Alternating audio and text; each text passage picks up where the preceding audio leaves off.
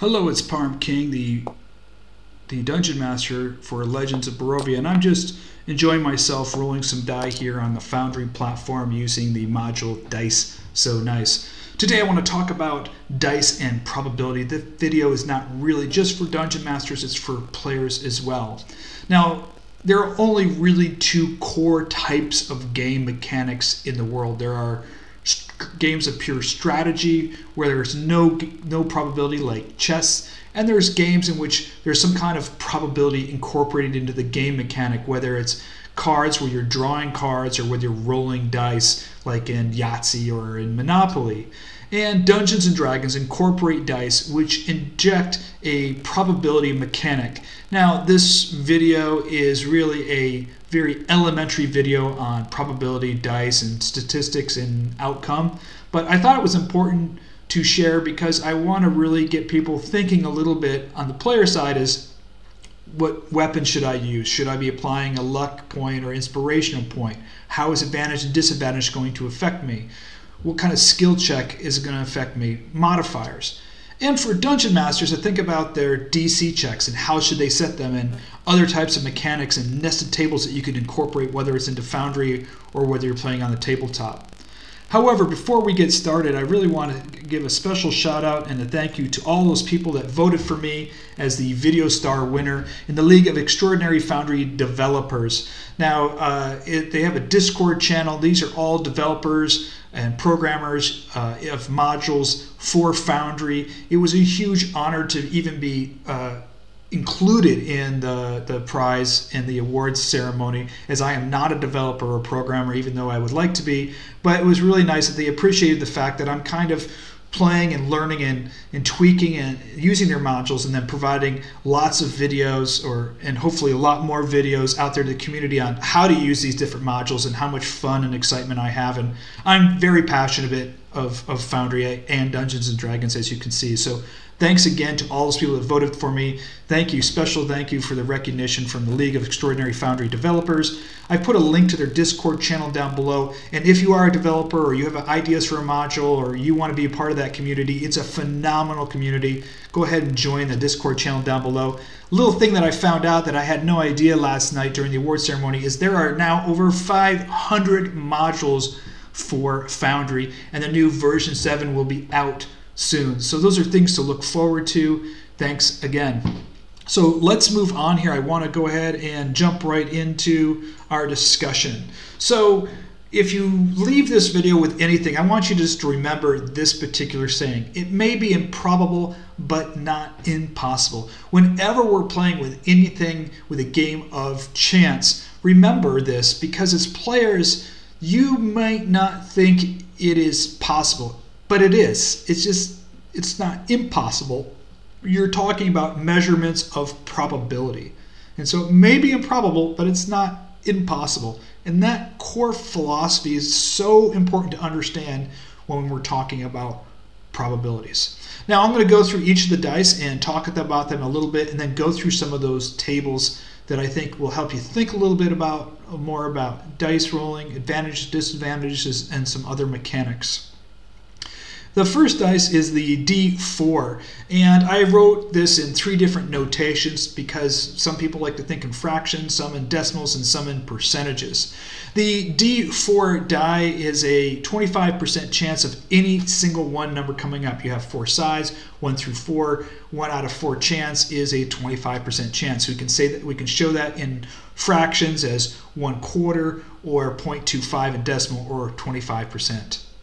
When we're looking at a D6 die, which is the most common die in all games, including craps and Monopoly, Clue, Yahtzee, for any single number coming up, it's a 1/6 chance or 16.6% chance of a single number coming up on the D6.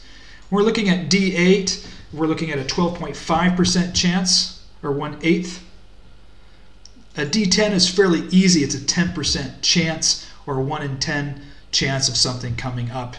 A single number coming up on the D10. D12 is a 8.3% chance of any single number.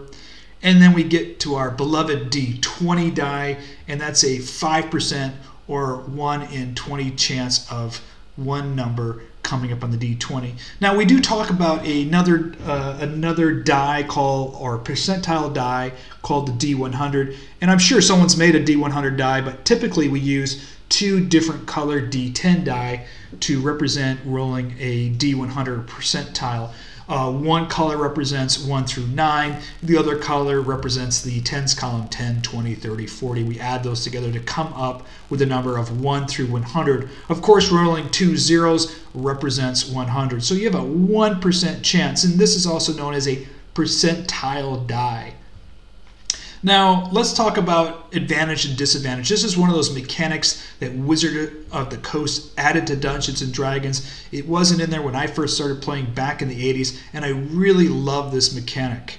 So let's talk a little bit about this. And I put this table here in here because I think it gives us a really good visual representation of what's happening. Now, this is a DC check over here. It's a straight 1 through 20 DC check.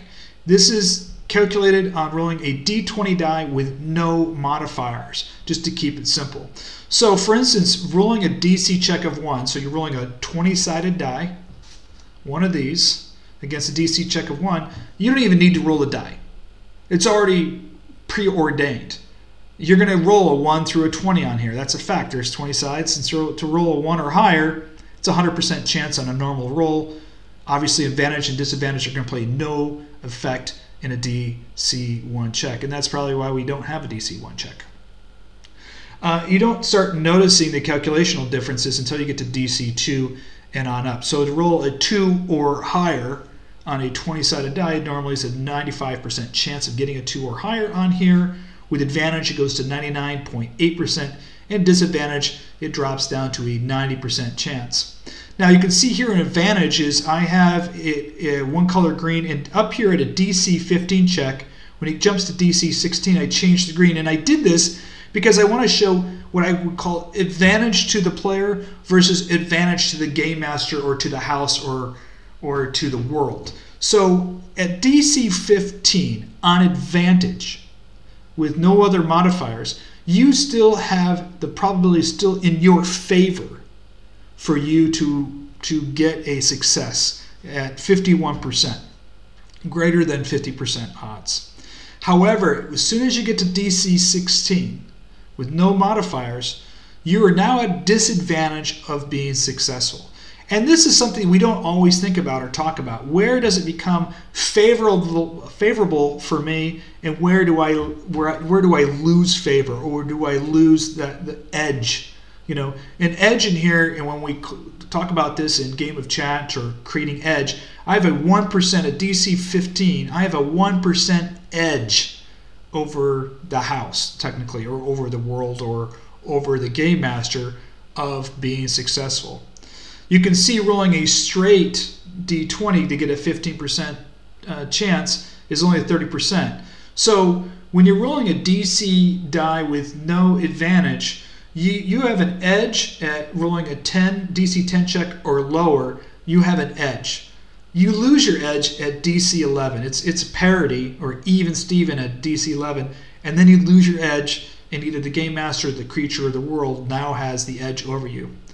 You can see I did a differential column here. It really shows you how it expands quite a bit. Now, when we start looking at disadvantage, wow, you just get peppered and clobbered. I mean, you lose advantage and you lose your edge at a DC 7. I mean, you drop below 50%. At DC 7, straight check, no modifiers, rolling disadvantage, you're at 49% on a 7 check. I mean, that kind of blows. I mean, that really blows. Check it up at DC 20. At a DC 20, it's not impossible, but it's improbable that you're going to get a D20 on a disadvantage. I mean, you're down at 0.2% chance. That's less than 1% chance of rolling a 20 when you're rolling disadvantage on a straight check. On advantage, you're at 10%, almost 10%. So you're almost doubling the odds of rolling a 20 when you're rolling advantage on a straight check.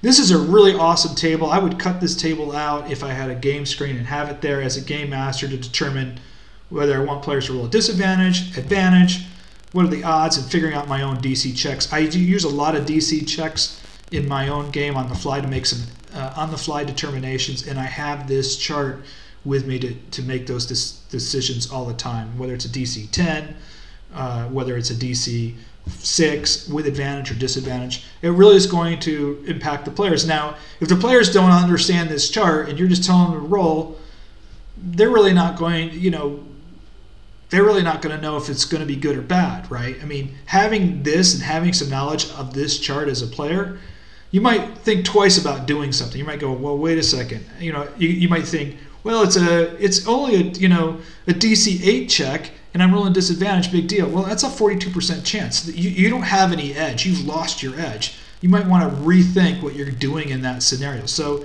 this chart, I think, is helpful for not only Dungeon Masters, but for players. Let's move on to roll any number. I created this chart just to give you an idea of rolling any groups of numbers. So obviously rolling any single number, we already went through that with each dice. D4 is 25%, D20 is 5%, but rolling any 4 numbers on a D4, obviously there's only 4 numbers on a D4, you got a 100% chance, but to roll any 4 numbers on a D20, that's a 20% chance, right? You're looking at 4 possible outcomes out of 20, that's a 20% chance, and that's really easy to figure out. Just take the 5% increment steps, multiply it times 4, you got 20%. So this is just a different way of looking at probabilities and outcomes of any groups of numbers on the different types of die. Now, the last table I put here together is just something to think about here, and I put this together because I use critical tables, critical success and critical failure tables. So if you roll a critical 20, typically people roll a critical 20 for a critical hit, and they go, well, just double your damage, or just add a D12 die, or whatever it is. You could create a critical success table on there, and I run a critical failure table. So when you roll a natural 1, you have a critical failure table. And I get a lot of pushback on that, which is fine. I don't mind. I'm a big boy. I can handle it. And they say, well, you have a 5% chance of failing. Well, you don't have a 5% of chance of critical failure. You have a 5% chance of rolling on a critical failure table. And what I've done on this table here is to show you is when you're rolling 2 D20 dice, you have 400 possible outcomes.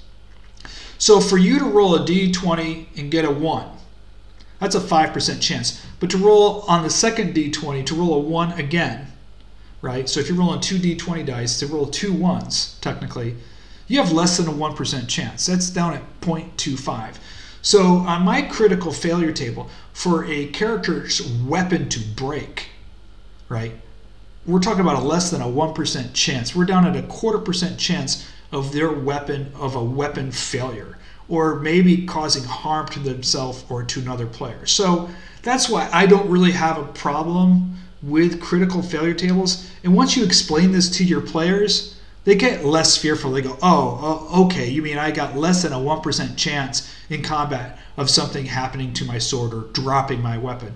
Sure, and we can actually drive that further down if we want to by just creating nested table or adding in percentile dice. So what's beautiful about probabilities and using these dice, which is so fun, is you can create, by creating nested tables and modifiers, increasing or decreasing the probabilities. And again, you don't have to use critical success or critical failure tables, but what this is just doing is showing you when you're rolling double dice, the same number twice, the possible outcomes. And it's pretty simple. One of the most common ones we use is D6.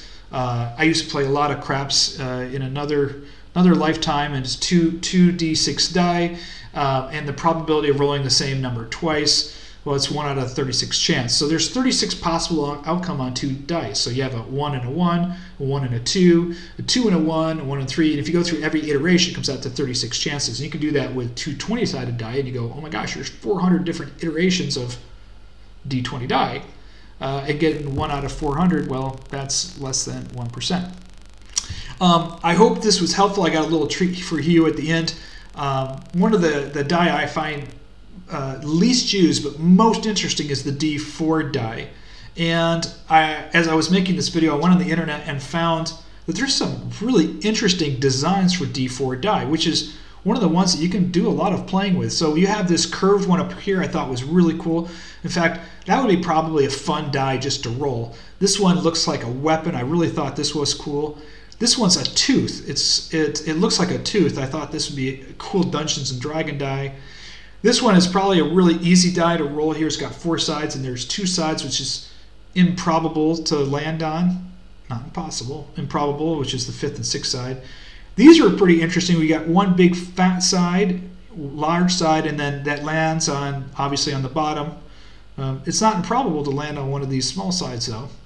So maybe this is not, from a probability standpoint, the best die, but it is very interesting.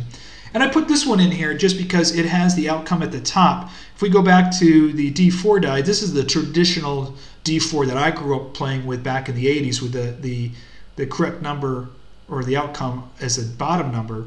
This one here, they switched it just by rotating the 3 numbers to having it as a top number. Anyway, I hope you enjoyed this video. I know I did. I am going to go back and start doing some more rolls on my Foundry and getting ready for my session coming up later in the week. Thanks again. May all your rolls be critical 20s and super successful. Thanks for taking time to watch this video, and I hope it was helpful and insightful for you.